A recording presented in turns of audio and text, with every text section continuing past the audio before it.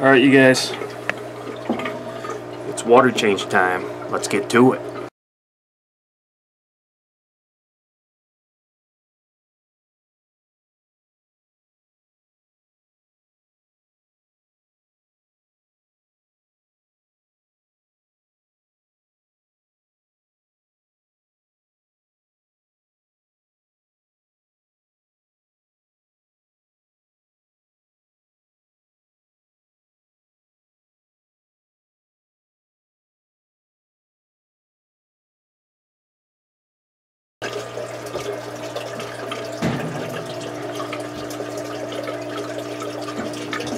And you gotta have your cup of coffee while you're doing your water changes.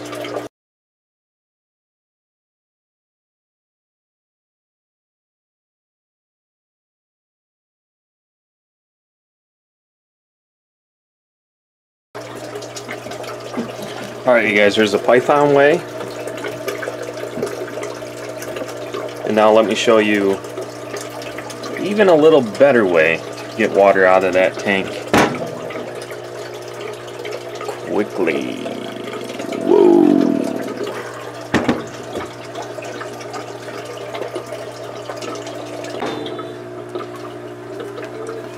Get yourself a power head and an old garden hose. Drop that bad boy right in there. Be careful you don't suck up anything. You can do a simple DIY inlet on that right there. So you can see where I'm pointing, but I'm going to keep a good eye on it, so I'm not worried about it. But if you have a small fry or something like that, make yourself a DIY inlet so you don't suck up anything.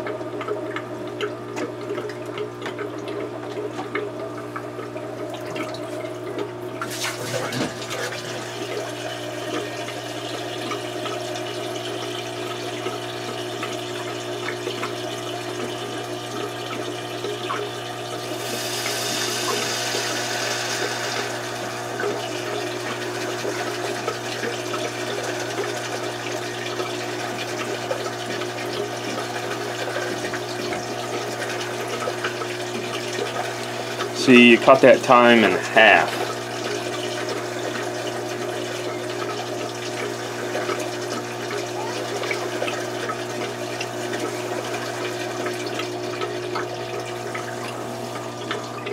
Move on to the next one.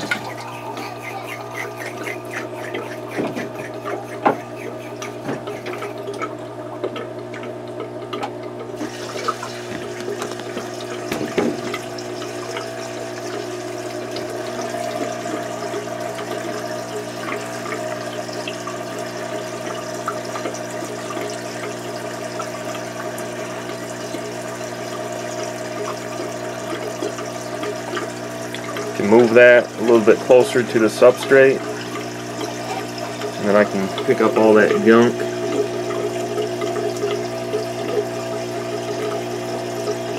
Just be careful you don't put it too close to the substrate.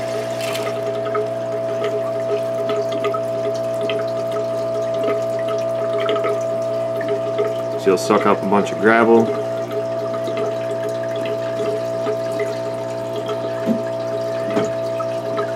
Which is exactly what I just did, so I'm going to unclog that.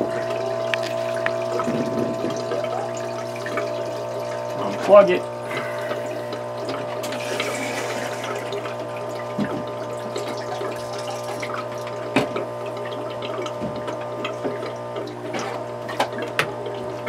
Dump it out.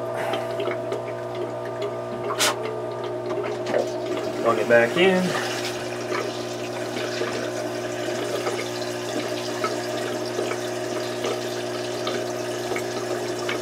And we're back in business. Alright, let's move on to the next one.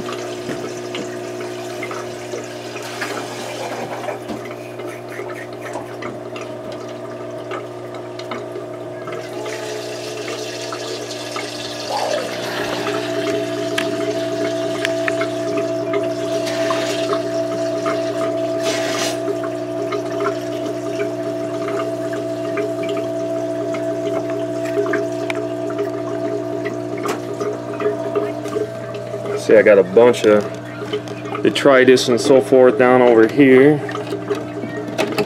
So I'm going to kind of angle this bad boy.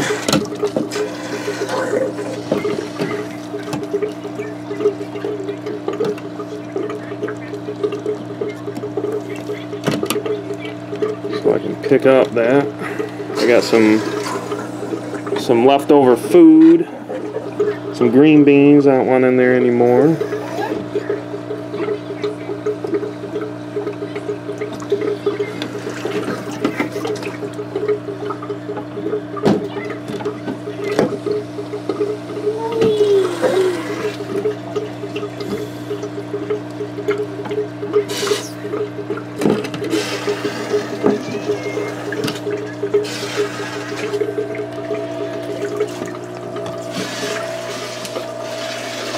Alright, stay tuned, I'll be back. Alright you guys, filling back up the tanks. Already put my dechlorinator in this one.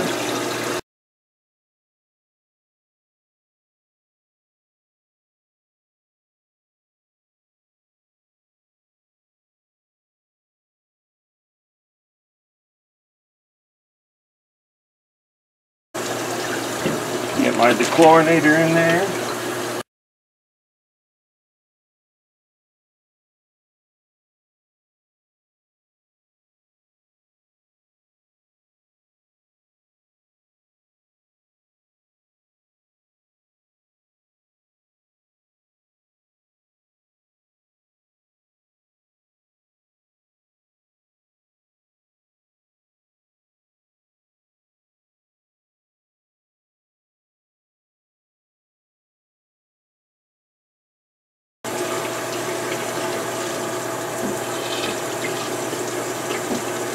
What I like to do is keep my hand over the end of the hose. I do crimp the hose so I can control the overall output of the water flow, and I can maintain consistency with the temperature, provide some diffuser for the water.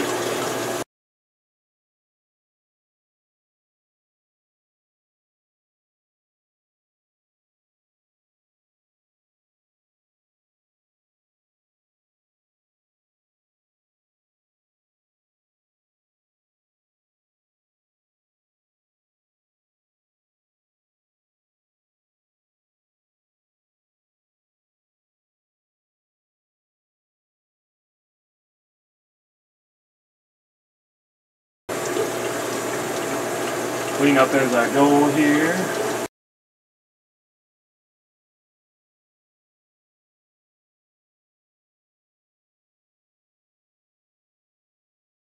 Make sure you guys always use different nets for each tank. So you always want to have a bunch of these on hand.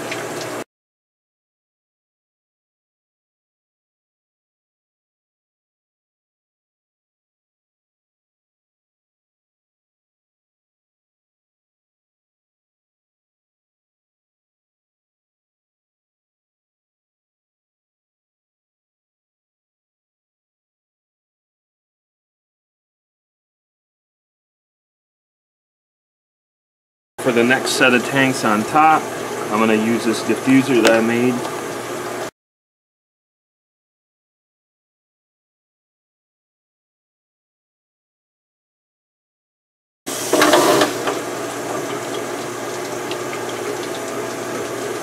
Take your clamp.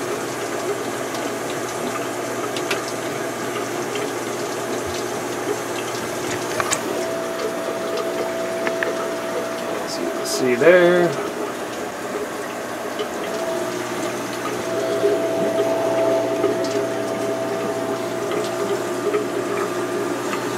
And you can also see, I used to run this on a centralized filtration system. Use just some old sponge filters, and you can actually use that to provide a screen. And I just use pot scrubbers, and that way nothing goes up in there. But right now I don't run anything automated on these. I do these all manually.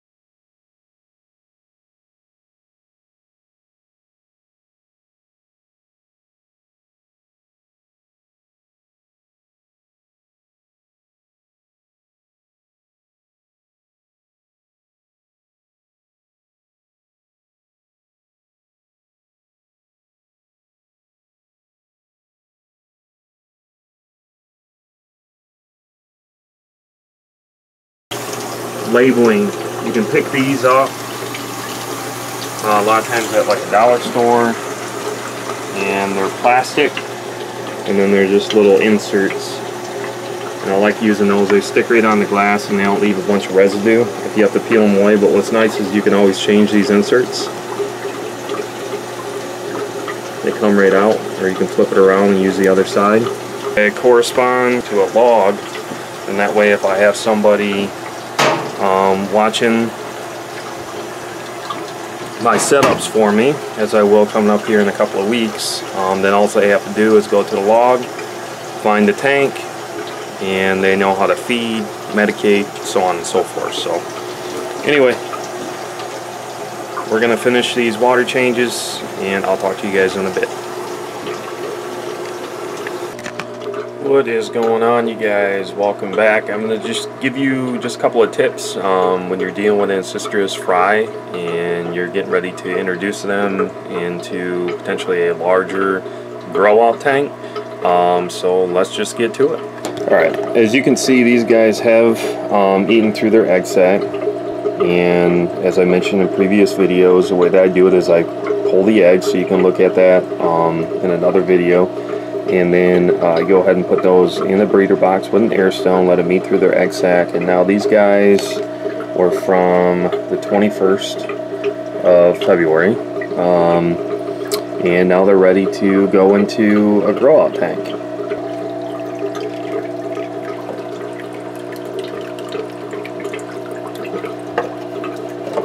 All you gotta do,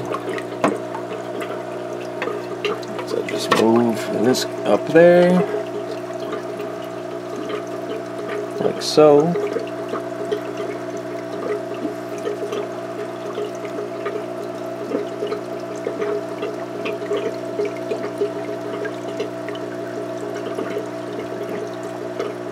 Just kind of leave that in there and they will make their way out.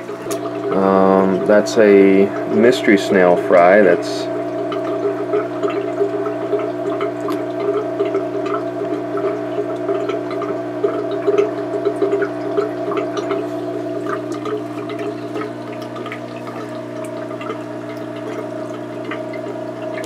These are some cherry shrimp in a breeder box.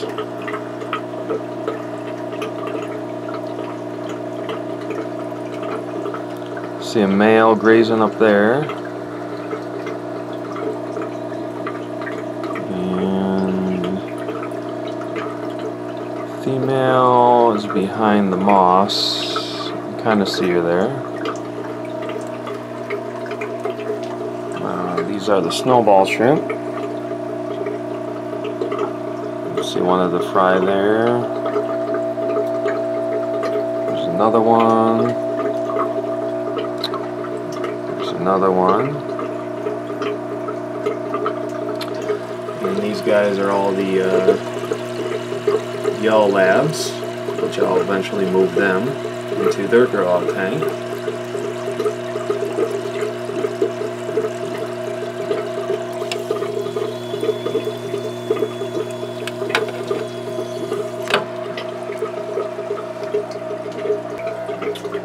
These guys are all on the website. They're pushing about 1.25 inches. These are also the yellow labs.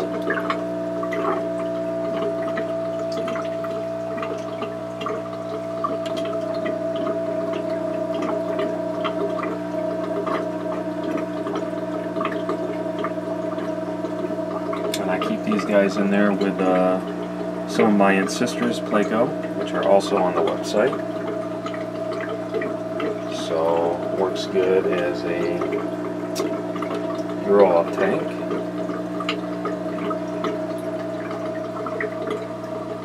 For each one of these.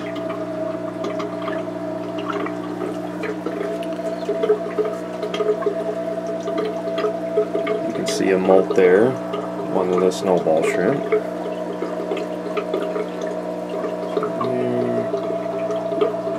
Another one. Yeah, there's a bunch of them in there.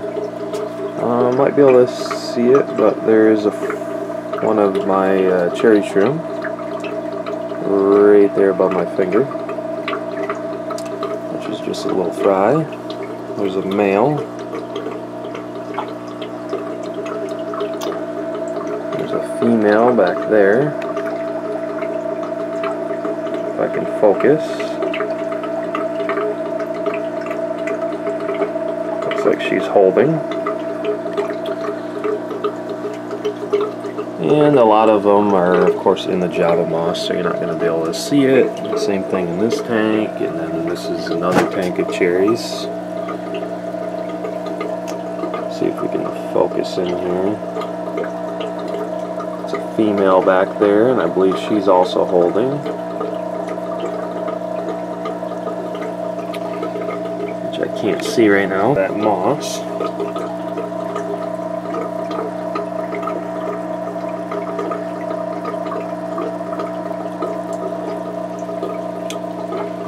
This is another mystery snail.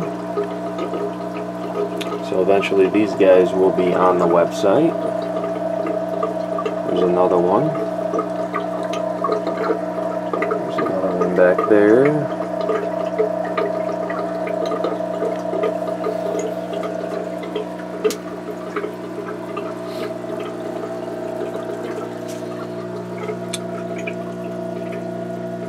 There's a clutch of mystery snail eggs.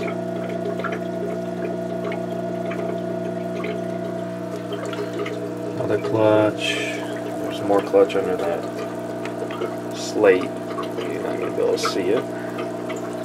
And again, this system is ran on a continuous drip with an overflow, which goes on to a sump, which is then pumped all the way over, up through the floor joists, and then down to my main floor drain. And then that's a carbon block, which is ran for all of my drip system. There is a larger self-clone fry, which is now at the ideal size to sell. That one is right around an inch, which is a pretty decent size, maybe even an inch and a quarter. So eventually I will have those on the website as well, and then I have a bunch of ancestral grow outs in here. And then this tank here, of course, is the 2 red-eared sliders and then the terrapin. The larger one here front is a red-eared, the one behind is a red-eared, and then the terrapin is hiding in the back, so I can't show you, but she is in there. And then this is a tank with more self-cloned crayfish fry, another grow out.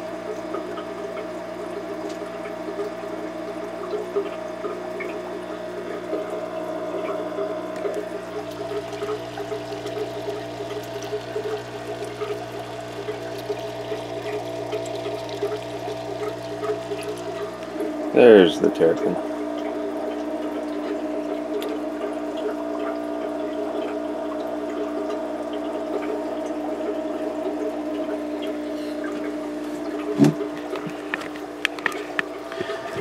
Alright you guys, that's just a quick update. So as always, I want you to stay encouraged, keep on keeping on, happy fishing. Until next one, I'll talk to you.